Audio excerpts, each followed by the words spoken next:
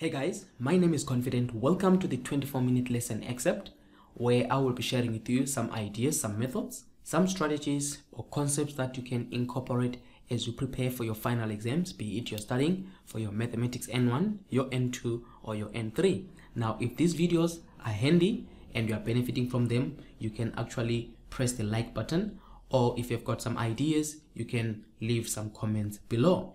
If you also like to be notified of extra videos every time we post them, you can subscribe to our channel and then you'll get some notification every time there are new videos. And also, if you are interested in some of our resources, be it textbooks and some videos, you can check this at the end of this video. We will send you some information. Now let's check this concept out. In this lesson, I want to cover one of the important topics in your mathematics N2, and that particular topic is factorization. It is very important for you to understand some of the concepts that are involved in factorization. So this is a previous question paper.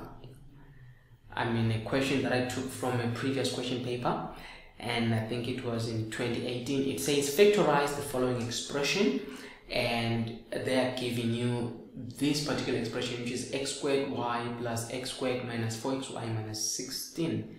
They want you to factorize that expression. But now, whenever you're factorizing, as you can see, it is important for you to first check how many terms you have. In this case, we've got 1, we have 2, we have 3, we have 4 terms. Why am I saying that? Whenever there is a plus, a minus, and a minus, it means these terms, these signs are separating the terms. So this one is the first one separated by a positive sign, that's the second one separated by a negative sign, that's the third one separated by a negative sign, that's the fourth one. So when I'm doing that, I'm going to factorize by grouping. And how do I do it? I can consider the first two and group them together, and then consider also the last two and group them together. But now when you are grouping these together, you can rewrite this expression then as x squared y plus x squared, right? So these will be grouped together. Then you put a positive sign because it doesn't affect anything. Then you have minus 4xy minus 16. So that's what I mean when I'm saying you can group them like that. There must be a positive sign that is separating the first from the second bracket. Now when you've done that, what you need to do is to look at what is common in the first bracket. Now we have a positive sign between x squared, y and x squared. So we can see that x squared and x squared is common because it is repeating. So we can take it outside the bracket. And when we do that, if I can have one side where I'm showing you the working. So when I do that, so the first two, remember I've got x squared y and I've got x squared. So when I'm taking the x squared out, what I'm doing, I'm dividing by x squared and I'm dividing by x squared. That is what it means when I'm taking out the x squared, so that when it cancels, you'll be left with y, and then when it cancels here, x squared into x squared, remember, it's common to say it's nothing, but the answer there instead is a 1. So when you write, then you're going to have a y plus 1. Then you move on to the next one. As I said, let's put a positive sign. And then what you are looking for is what is common again in, you can actually ignore the signs for now, and then you can focus on the numbers and the unknowns. We have got 4xy and 16. You can see that x and y is not in 16, so we can leave out the x and y, but 4 and 16, something is common. So if I can take my 4xy, it's minus 4xy and minus 16, and I'm dividing now by, remember I took out, in this case I took out 4, and then when I'm going to divide by 4, I'm going to have 4 into 4 is a 1 there, and 4 into 16 is a 4, so it's minus 4 and minus xy.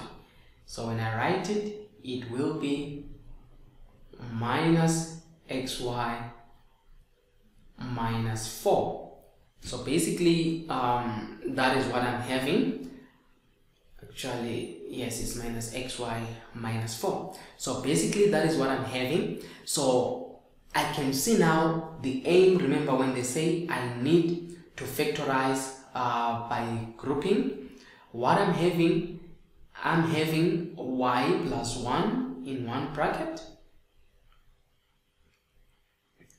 and on the other bracket I'm also having, in this case, minus x minus 4. Now when you've got it like this, the aim of factorizing by grouping is to make sure that this bracket and this bracket is the same. So when it does that, it means the way you grouped your expression needs to be changed, because when you grouped it like this, it is not going to match this bracket. So what you do again your second trial. So we say this is our first trial. Let us look at our second trial. Now in our second trial, what we have, we can write again, we have got x squared y.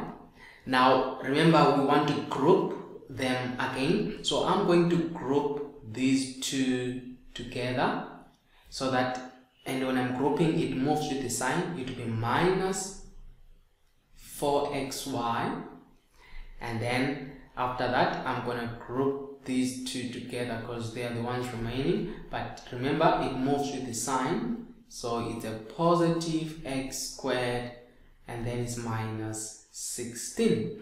So this is just rearranging the terms, and when I have done that, I can then write them in the new way, whereby I have got my x squared y minus 4xy, put a bracket, and then you've got plus, again I have got x squared minus 16, and you put a bracket. So when we have done that, you follow the same thing that we did previously, to say, in this case, you look at the first, you have got x squared y and you have got xy. So you can see there is an x and you have an x, we have a y and we have a y. So now x squared and x, you take the smaller power, which is power 1, which is x. So in actual fact, what we are doing now, we are going to have x squared y and we are going to have minus 4xy, and this time, remember I said x squared, you take the smaller power, which is x, and then y and y is just the y there. So if we're going to have that outside the bracket, it means we are dividing both items by xy as the common factor and xy there. So the x will cancel the x squared. Remember, x squared means it's x times x. So it's like you're cancelling 1 and 1 will remain. Or alternatively, you can cancel the 2 and then say 2 minus 1, you'll have 1x remaining. And the y will simply cancel the y. So that you'll be remaining here with only x, as you can see. And then in the second one, the x cancels the x and the y cancels the y, you will remain only with a 4. So you'll be having x minus 4. So that is what you're having in the first bracket. Then you say plus. Now you look at the second one, between x squared and minus 16. And if you look at that x squared minus 16, if you remember the difference of two squares, whereby if you are given x squared minus 16, it is same as In this case, it is x squared minus 16 is same as 4 squared. 16 is a square. So this is a difference of two squares. And how do you solve a difference of two squares? It is whereby you have two brackets with x and 4, x and 4. The first one is x minus 4, then the other one is x plus 4. So that is a difference of two squares. So you will have that as x minus 4 and x plus 4. Now when you have done that, there is something interesting that I want you to then notice at this stage. You can see in the first one, you have your x minus 4 in bracket, and after the positive sign, which is separating the two, you also have x minus 4. So it means there is something common between these. So we can then move on to take out x minus 4.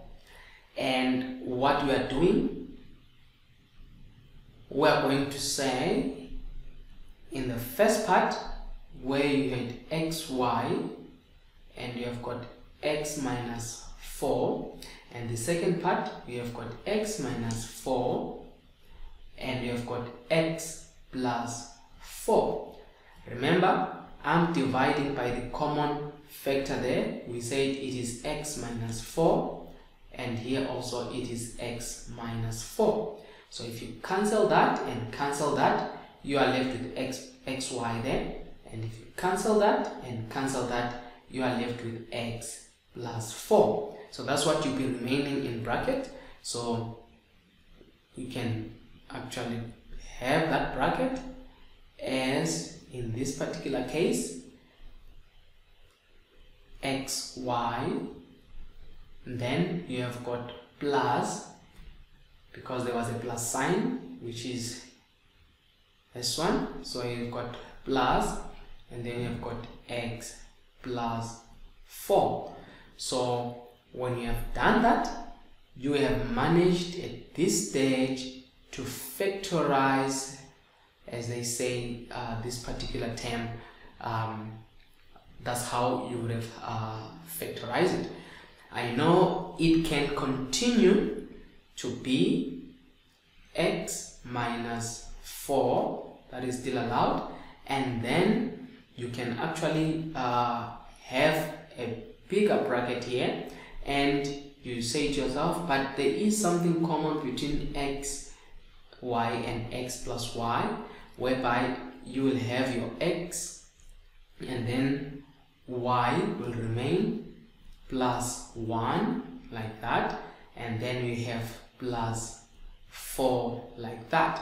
But anyway, it was not something common, but you can actually leave it like that. This is in its fully factorized version if ever you wanted to take it that far. But at this stage, I think that was sufficient enough for them to give you all your full marks. I hope this was of benefit to you. Remember, if you want to be notified of this type of lessons every time we post them, you can subscribe to our channel, or you can actually press the like button so that you can be always notified of our new videos. Thank you. I hope the video that you just watched was of benefit to you, and as I said, if you benefited from the video, you can press the like button or you can leave us a comment below. And if you want to be notified of these videos, you can always subscribe to our channel. Now, if you want the full curriculum of this mathematics, if you're studying for mathematics N1, N2 or N3, and you want the test book as well as the videos, we have a full curriculum of the mathematics N1, N2, N3, as well as the accompanying videos. We also have videos of the previous question papers, the latest papers that were written in video form. These question papers can assist you as you prepare for your exams. We also have PDF version of the previous question papers that were written since 2014 until now. And if you want them, you can check all the information from our website, and trust me, these will become very handy to you. We sell them at a very discounted prices, and it is worth the try. Thank you.